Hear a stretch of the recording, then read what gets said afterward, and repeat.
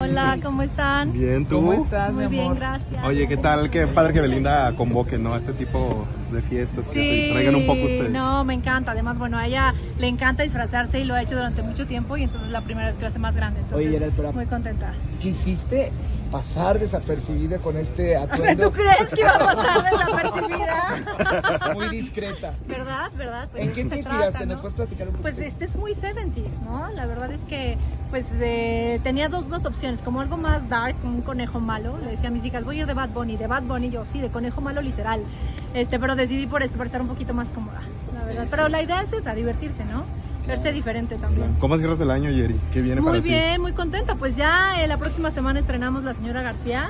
Entonces, pues muy contentos. Ya seguramente los veré en la presentación Mucho la próxima trabajo. semana. Mucho trabajo, Oye, afortunadamente. y en las ofrendas, en el Día de Muertos, ¿qué te gusta más? ¿Halloween o Día de Muertos? Mira, me parece que Día de Muertos es una de nuestras tradiciones más bonitas, más representativas, con más significado. El Halloween pues es más divertido y bueno, nosotros somos mexicanos, ¿no? Bueno, Sí, sí. somos mexicanos, entonces me encanta el Día de Muertos. Hace unos días hice unas fotos y algo como de Catrina y me encanta pues vestirnos y creo que es algo, híjole, tan representativo que de verdad es una de mis festividades favoritas en el Oye, año. Geraldine, si me permites, quiero preguntarte esto como hija. Platicaba con tu mamá hace poco y veía una entrevista que, bueno, a una persona no le agradó y decía que esa persona no era nadie, refiriéndose a tu mamá. Me refiero a Irina. ¿Cómo tomas estos comentarios que dice tu mami en esa parte? Mira, mi amor, yo no me puedo ser responsable de los comentarios que haga absolutamente nadie, ¿no? Yo creo que pues ya todos somos adultos y cada quien se tiene que ser responsable. Imagínate yo hacerme responsable de cada cosa que haga alguien o diga alguien. Yo me enfoco en lo mío, en mis hijas, en mi trabajo, en mí, y eso es todo lo que te puedo decir. ¿Has ¿Cómo hablado están con ella para que ya no dé tantas declaraciones? No voy a hablar de eso porque es darle como más juego a algo que la verdad yo estoy enfocada en absolutamente otras cosas. Oye, pero ¿Tus tu niñas mami cómo me están? presumía que tú has ganado muchos premios. O sea, tu mamá me decía, es que mi hija ha ganado esto, ha ganado el otro, ya tiene todos los premios. Te presume con mucho orgullo tu mamá en esa parte, lo ¿no? sé, la verdad sí. Y se agradece tener una mamá que ande así contigo en todos Totalmente, momentos. sí. Y ¿Tus hoy niñas cómo estrenaba están hoy obra. en día? ¿Cómo van? Bien, pues ya enormes, ya las veo, cada vez las veo más grandes y ya no crezcan. Elisa pues ya tiene 15, ya es una adolescente total, Miranda ¿Está en la 10. prepa? Mío, Elisa, sí, ya en la prepa, sí, ¿Sí? en primero de prepa. Pues ya metidísima en sus cosas, en sus clases, ya tiene como más claro qué es lo que quiere estudiar. Entonces pues ya la vida pasa, ¿no? Uno no crece, sino son ellos en los que realmente dices, ¿cuánto tiempo ha pasado? Qué increíble. Oye, Ya te van a Hasta clases de manejo le has dado.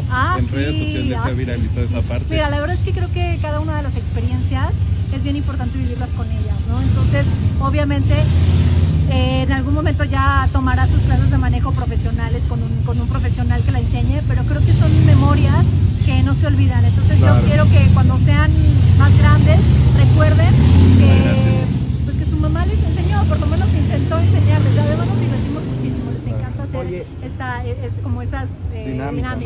Exacto. Jerry, no estuviste en Secreto de Llanas en esta última temporada, pero tu nombre se mencionó, ya lo mencionó la tía Laura, hizo ojitos y la gente dice, ¿qué está pasando? ¿Por qué esa actitud hacia tu persona? No sé, la verdad es que no lo he visto, pero pues la verdad es que sabemos que el programa es controversial y pues de eso se trata, ¿no? Un poco de retirarse una a la otra. Y la verdad es que, nada, yo la quiero, la respeto, no sé qué haya pasado la vez que no lo he visto y no te puedo hablar de algo que no sé, ¿no?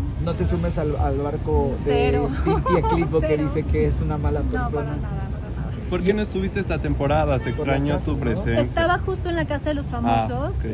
y entonces, y la verdad te voy a ser súper sincera, creo que mi personalidad no es, o sea, me encantó estar en las dos temporadas anteriores, pero creo que mi personalidad no sé, no es esa, ¿no? Realmente la pasé muy bien, me divertí mucho, las llegué a querer mucho, la verdad, cada uno tiene una personalidad súper fuerte, distinta, también además con muchas ya había trabajado, pero creo que no es lo mío, me quiero enfocar a lo que realmente es mi pasión, ¿no?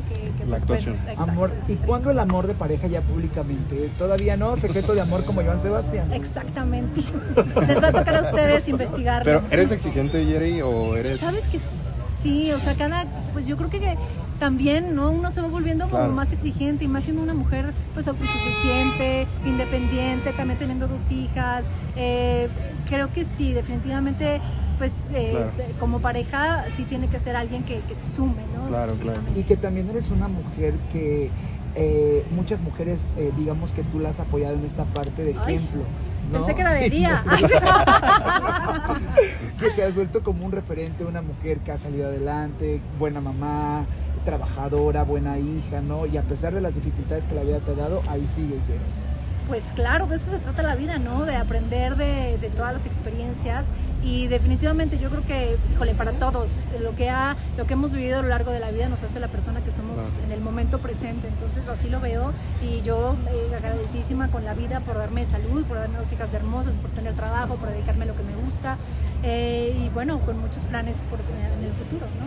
Claro. ¿Y el amor que te gustaría? ¿Qué le pides al universo?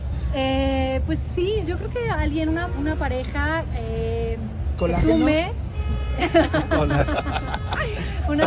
Colágeno. Ya viste el baile. Híjole, no, ya exacto, 100%, no, son terribles.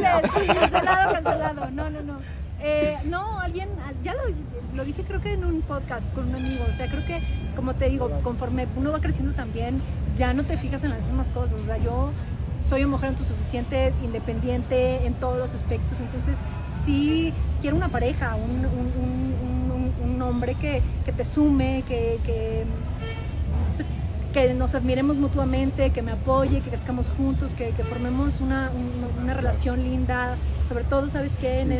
Ahora sí que en estos tiempos, ¿no? También que te dé paz, es lo más importante. Claro. Pero muchas gracias. Y que te apoye con tus hijas, ¿no? Porque ¿Cómo? ya es un tema más delicado de tus hijas. Bueno, definitivamente, esa es la prioridad número 1. Por encima Paquete incluido.